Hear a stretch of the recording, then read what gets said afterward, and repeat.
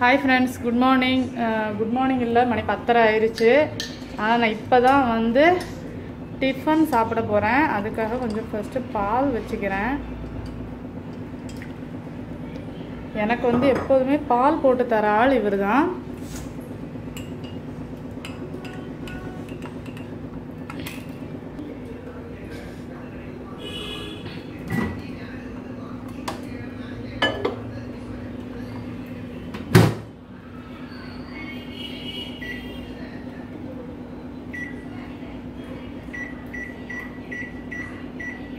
போதும்.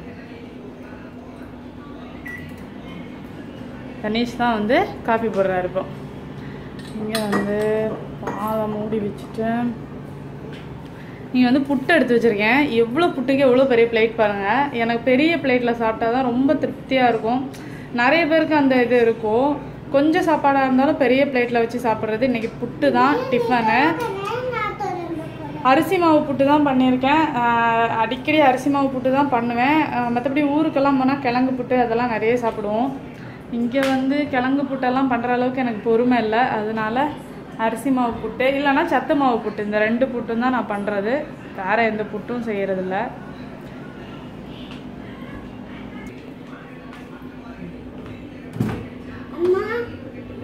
பால் நல்லா சூடாயிடுச்சு.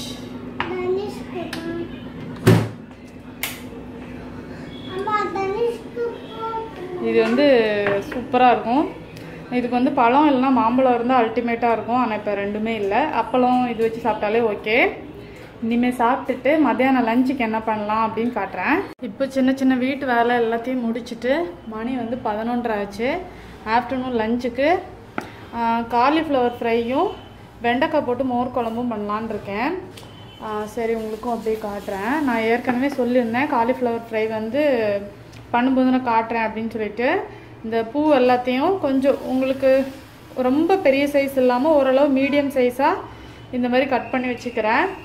இது வந்து ரொம்ப ஃப்ரெஷ் கிடையாது, வாங்கி ஒரு 1.5 வாரம் கிட்ட ஆச்சு. சரி, ஆனாலும் ஃப்ரெஷ்ஷாக தான் இருக்குது. இப்போ வந்து கொஞ்சம் தண்ணி வச்சுருக்கேன், அதில் போட்டுட்டு இந்த காலிஃப்ளவருக்கு கொஞ்சம் உப்பு,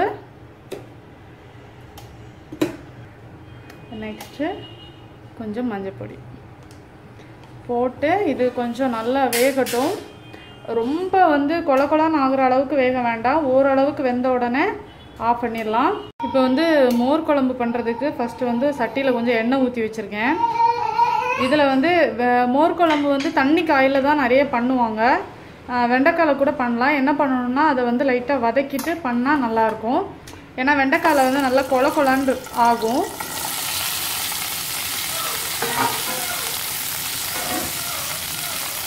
இப்போ வந்து கொஞ்சம் வதக்கி எடுத்துக்கிட்டோன்னா அந்த கொலப்பு எல்லாம் போயிடும். அதுக்கப்புறமா ரெகுலராக நம்ம எப்படி மோர் குழம்பு பண்ணுவோமோ அதே மாதிரி பண்ணிக்கலாம். இது கொஞ்சம் வதங்கட்டும். இப்போ வந்து வெண்டைக்காயில் இருக்கிற கொலப்பு எல்லாமே நீட்டாக போயிடுச்சு. இப்போது அடுப்பை ஆஃப் பண்ணிக்கலாம். இப்போ வந்து குழம்புக்காக ஒரு சட்டியில் கொஞ்சம் தண்ணி வச்சுருக்கேன். இந்த தண்ணியில் இந்த வெண்டைக்காவை சேர்த்துட்டு கொஞ்சம் மஞ்சள் பொடி போட்டு அது நல்லா வேக வச்சிடலாம். எப்படினாலும் ஒரு 10 நிமிஷம் மேலேயே ஆகும் வெண்டைக்காய் வேகிறதுக்கு. இங்கே காலிஃப்ளவர் நல்லா வெந்துருச்சு. இப்போ இதை ஆஃப் பண்ணிவிட்டு ஃபில்ட்ரு பண்ணிக்கலாம். இப்போ வந்து இந்த மாதிரி ஒரு ஓட்டை உள்ள பாத்திரத்தில் கொட்டி ஒரு 5 நிமிஷம் அப்படியே வச்சுருங்க. நல்லா தண்ணியெல்லாம் ட்ரை ஆயிரும். அவங்க அப்பாவோட ஆஃபீஸ் பேக்கை இழுத்துட்டு தெரியுறான். என்ன பண்ணுறம்மா? பேக் போடுறியா? சரி போடு பார்க்கலாம், போடு. இதை போட்டுட்டு அப்பப்போ பெங்குயின் மாதிரி நடந்துட்டுருப்பான்.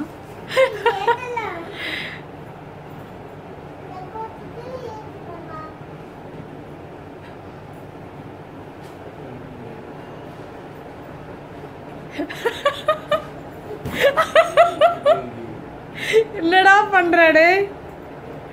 அத்தா உங்க லேப்டாப்லாம் உள்ள தானே இருக்கு. அதான சாக்ஸ் வேற. இதுல சாக்ஸ் போட்டுட்டு தான் நடப்பான். பா எந்திரிச்சிட்டா. Super super Tanish.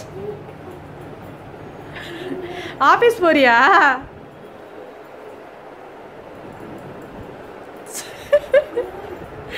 காமெடியா இருக்கு நடக்கிறது.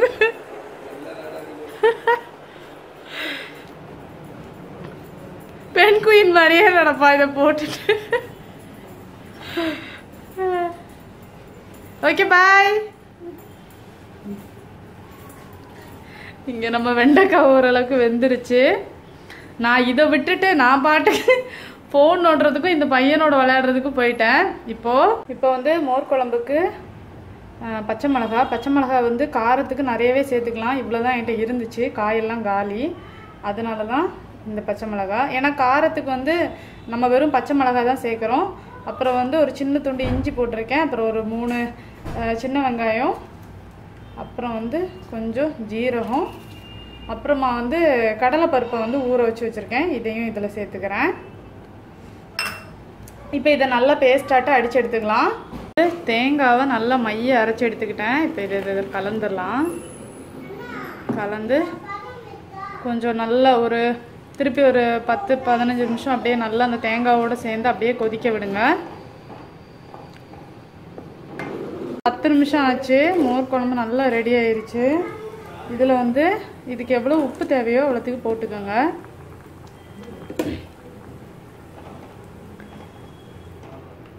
இனிமேல் அடுப்பை ஆஃப் பண்ணிக்கலாம். பண்ணிவிட்டு இங்கே வந்து கொஞ்சம் தயிர் எடுத்துக்கலாம். எடுத்துட்டு நல்லா இந்த மாதிரி நல்லா அடித்து வச்சுக்கணும் தயிரை. இப்போ வந்து அந்த இது இருக்குல்ல, அந்த மசாலா கொஞ்சம் வந்து ஆறுனதுக்கு அப்புறமா இதில் வந்து சேர்த்துட்டு தாளிச்சிக்கலாம்.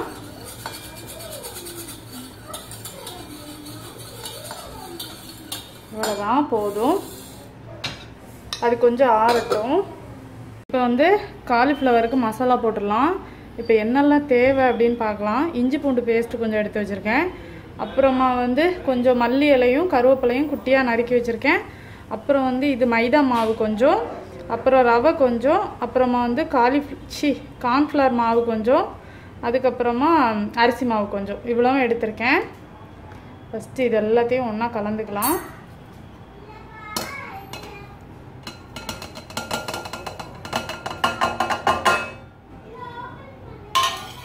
நெக்ஸ்ட்டு இதோட உங்களுக்கு எவ்வளோ காரம் தேவையோ அந்த அளவுக்கு வத்தல் பொடி சேர்த்துக்கோங்க.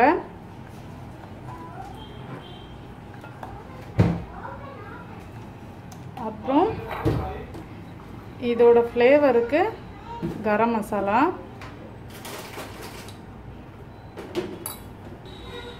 அப்புறம் ஒரு பாதி லெமன் சீடெல்லாம் எடுத்துட்டேன். இதை வந்து இதில் நல்லா புழிஞ்சு விட்டுக்கலாம். அப்புறம் இந்த மசாலாவுக்கு எவ்வளோ தேவையோ அவ்வளோத்துக்கு மட்டும் உப்பு போட்டுக்கோங்க. ஏன்னு பார்த்தீங்கன்னா நம்ம காலிஃப்ளவருக்கு முதல்ல உப்பு போட்டு தான் வேக வச்சோம்.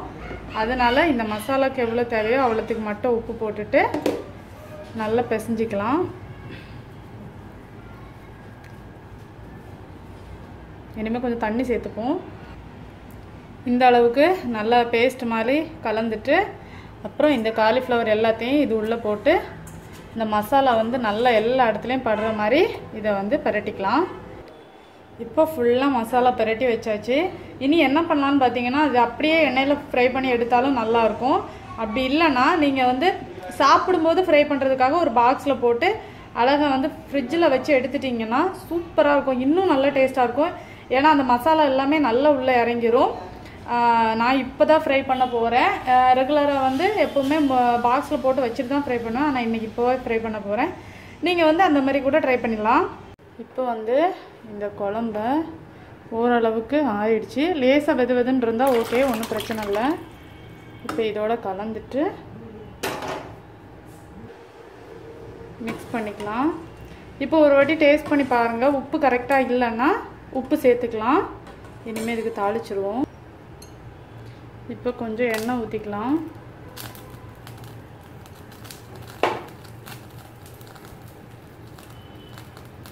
எண்ணெய் காஞ்சதும் இதில் கடுகு, நெக்ஸ்ட்டு கொஞ்சம் உளுந்து, அப்புறம் வத்தல், அப்புறம் கொஞ்சம் பெருங்காய பொடி,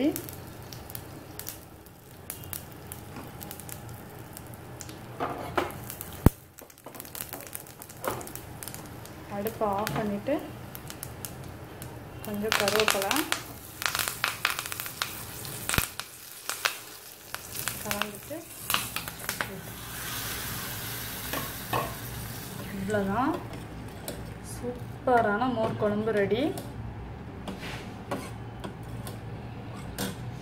ஸோ காலிஃப்ளவர் ஃப்ரை பண்ணுறதுக்காக எண்ணெய் வச்சுருக்கேன். எண்ணெய் கொஞ்சம் நல்லாவே காஞ்சிருச்சு. இப்போ என்ன பண்ணலான்னு பார்த்தீங்கன்னா ஒன்று ஒன்றா எடுத்து போட்டுடலாம். கொஞ்சம் கேர்ஃபுல்லாக போடணும்.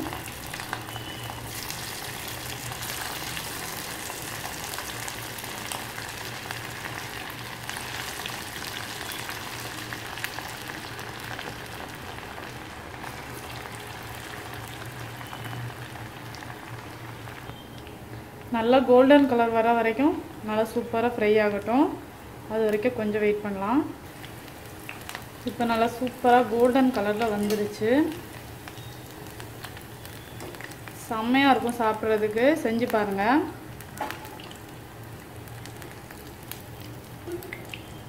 அதுலேயும் வந்து இந்த மாதிரி காலிஃப்ளவர் ஃப்ரை, உருளைக்கிழங்கு ஃப்ரை இதெல்லாமே குழம்பு வந்து கொஞ்சம் காரம் இல்லாத மாதிரி குழம்பு வச்சோன்னா அதுக்கு சாப்பிட்றதுக்கு இது அருமையாக இருக்கும். நான் எப்போ மோர் குழம்பு பண்ணாலுமே காலிஃப்ளவர் ஃப்ரை தான் பண்ணுவேன். கண்டிப்பாக இதை செஞ்சு பாருங்கள், உங்கள் எல்லாருக்கும் ரொம்ப பிடிக்கும்.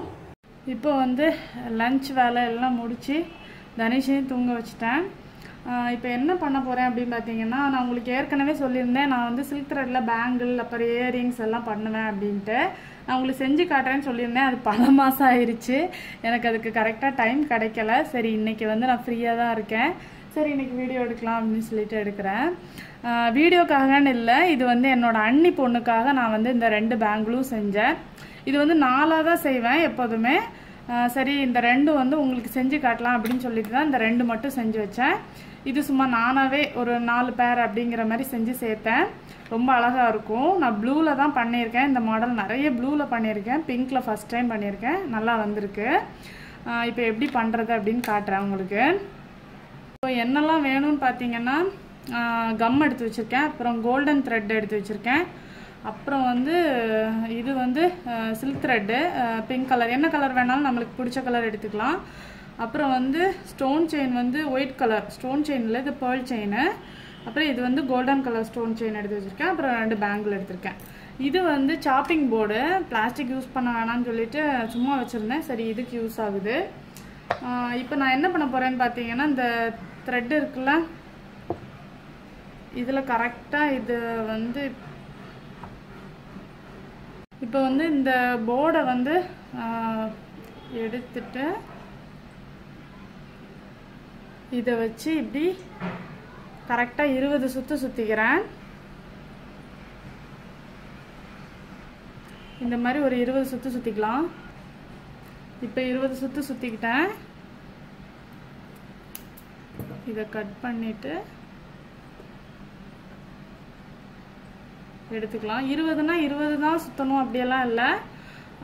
1 2 கூட ஆனால் கூட ஒன்றும் பிரச்சனை இல்லை. நெக்ஸ்ட்டு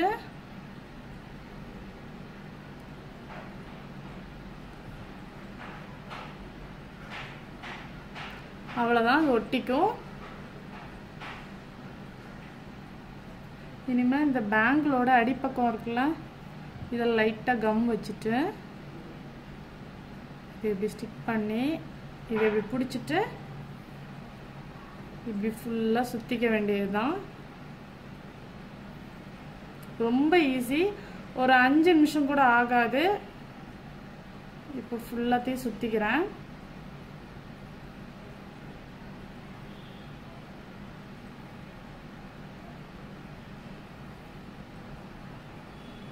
இப்போ வந்து 2 பேங்கிள் ஃபுல்லாக சுற்றி எடுத்துக்கிட்டேன். ஒரு 5 நிமிஷம் கூட ஆகாது, அவ்வளோதான். இனிமேல் வந்து என்ன பண்ணலான்னு பார்த்தீங்கன்னா, இந்த பேங்கிளில் இப்படி அந்த மேல் பக்கம் ஃபுல்லாக கம் அப்ளை பண்ணிவிட்டு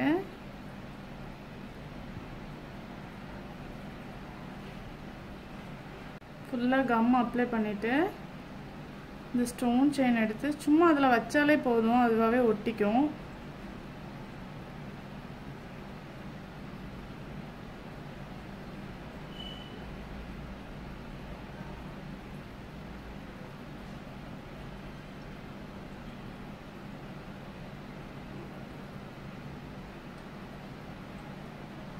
இவ்வளோதான். கரெக்டாக கட் பண்ணிக்கலாம்.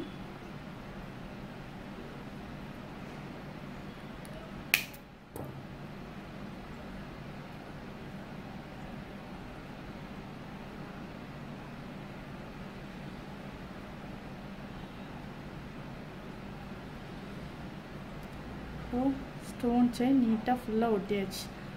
ஒரு 5 நிமிஷத்தில் இது காஞ்சிரும்.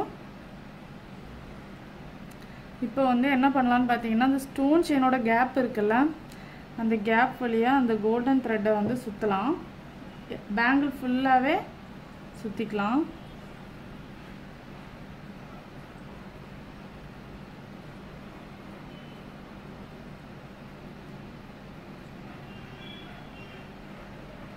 இந்த மாதிரி பிடிச்சிட்டு அந்த ஒரு ஸ்டோன் கேப்புக்குள்ளேயும் விட்டு இப்படி ஃபுல்லாக பார்க்குறதுக்கு நீட்டாக இருக்கிற மாதிரி இப்படி சுற்றிக்கலாம். இப்போ ஃபுல்லாக ஃபினிஷ் பண்ணிவிட்டு காட்டுறேன். இப்போ ஃபுல்லாக சுற்றி முடிச்சிட்டேன். இனி என்ன பண்ணலான்னா, இந்த இடத்துல லைட்டாக கம் போட்டு இந்த எக்ஸஸாக இருக்கிற த்ரெட்டை கட் பண்ணிவிட்டு இதில் லைட்டாக ஒட்டி விட்டோம்னா அழகாக ஒட்டிக்கும். இப்போ ஃபுல்லாகவே சுற்றியாச்சு. இந்த மாதிரி மட்டுமே நம்ம ஒரு 4 வளையல் இல்லைன்னா 6 வளையல் செஞ்சு கூட இந்த சாரீ எல்லாம் கட்டும்போது போட்டுக்கிட்டோம்னா ரொம்ப அழகாக இருக்கும். நெக்ஸ்ட்டு இந்த பேங்கிள் எடுத்துக்கலாம். எடுத்துட்டு ஒரு வளையலில் 3 பங்கு வந்து கம் போட்டுக்கலாம். ஃபுல்லாக பின்னாடி முன்னாடி எல்லா பக்கமும் கம் போட்டுக்கலாம்.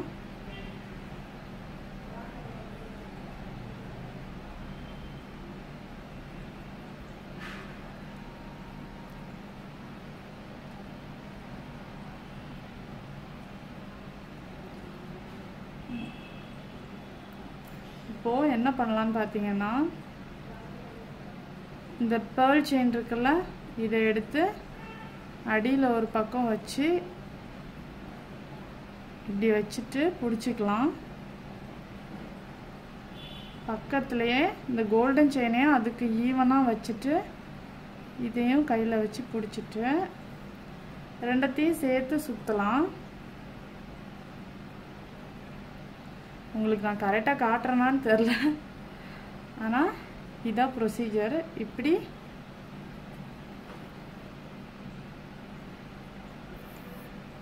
நம்ம கம் போட்டிருக்கிற அந்த ஃபுல்லாக பிளேஸ்லேயும் கரெக்டாக இப்படி சுற்றிக்கலாம்.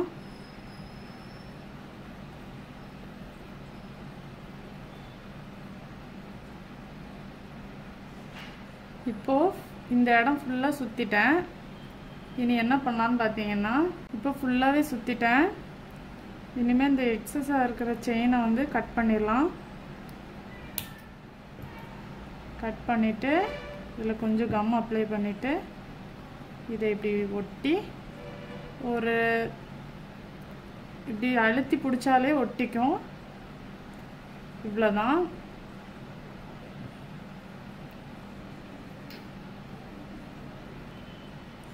நெக்ஸ்ட்டு இந்த கம் எடுத்து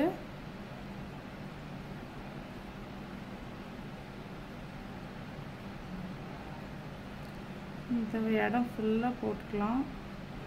போட்டுட்டு இந்த கோல்டன் கலர் செயின் இருக்குல்ல,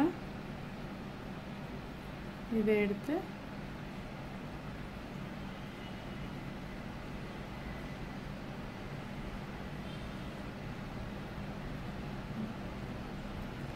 எக்ஸஸாக இருக்கிறத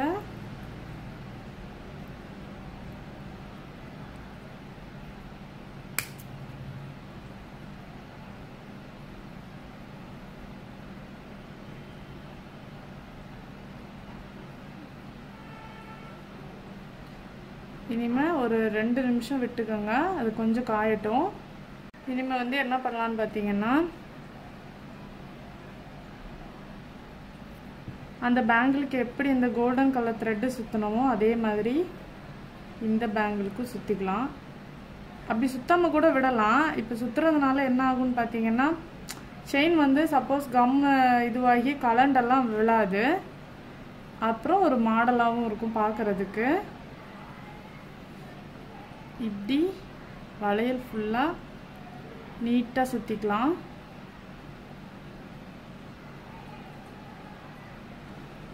இப்போ ஃபுல்லாக சுற்றியாச்சு.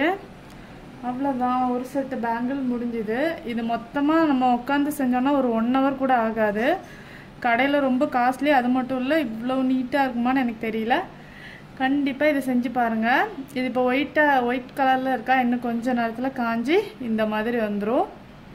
இது சாரியோடு போடும்போது அவ்வளோ சூப்பராக இருக்கும்.